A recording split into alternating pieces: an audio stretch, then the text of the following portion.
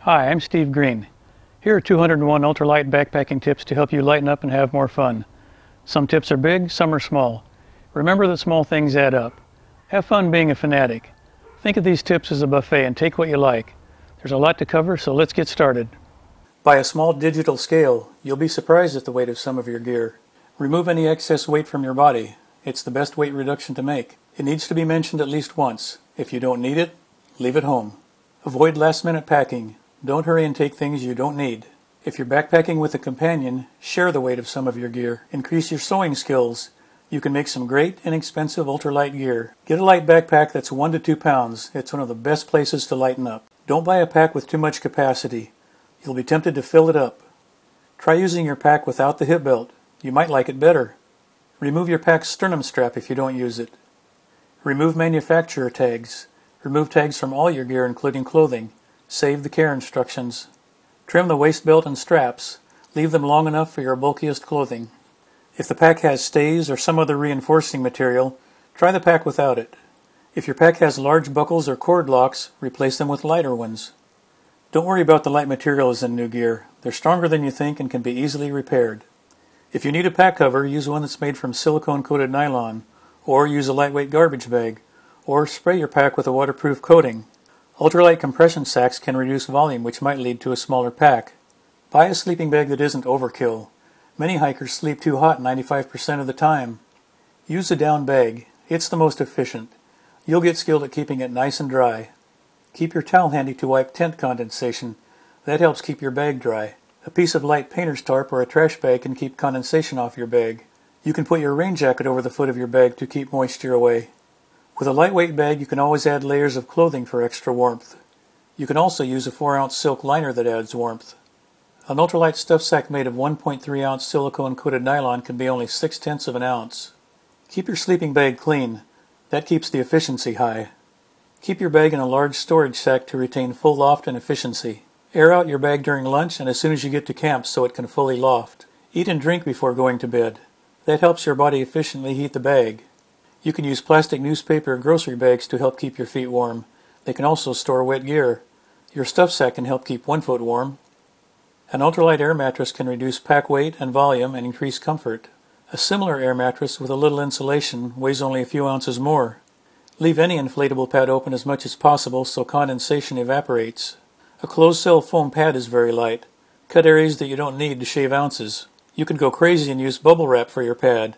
It'll weigh only about 4 ounces. Extra clothing can be your pillow. You can put the extra clothing in your sleeping bag stuff sack. Your pack can be your pillow. It saves room in the tent, and it's easy to find gear. A small piece of foam with some gear underneath can serve as your pillow. A 0.4 of an ounce plastic packing bubble from Office Depot that inflates with a straw can be your pillow. Buy a light tent that's less than 3 pounds for 2, or less than 2 pounds for solo. If you often go with a companion, get a one-person tent for those times you go alone. If you use hiking poles, you can save the weight of tent poles on some tents. If you like an older tent with metal or fiberglass poles, switch to carbon fiber poles. If you like an old tent with a fly, sew a new fly with lighter silicone-coated nylon. Save weight by using titanium stakes. They are just 0.2 of an ounce each. Leave stuff sacks home. A few rubber bands are lighter. In dry regions, you might use a bivy sack or sleeping bag cover as your only shelter. If you need bug protection only, the pop-up bug bivvies weigh only 6.5 ounces. For an even lighter bug solution, a square yard of netting weighs less than 1 ounce. Simple, lightweight tarps can reduce your shelter weight to less than a pound. With a bivvy or tarp, try a mosquito head net for protection.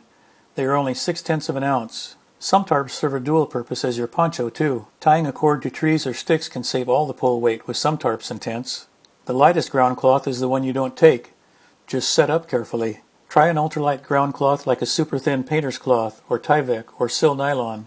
Trim your ground cloth just smaller than your tent to avoid pooling rainwater. Hammocks are as light as about 2 pounds and can set up on uneven ground. If your tent has a fly, you can sometimes set it up with poles and fly only.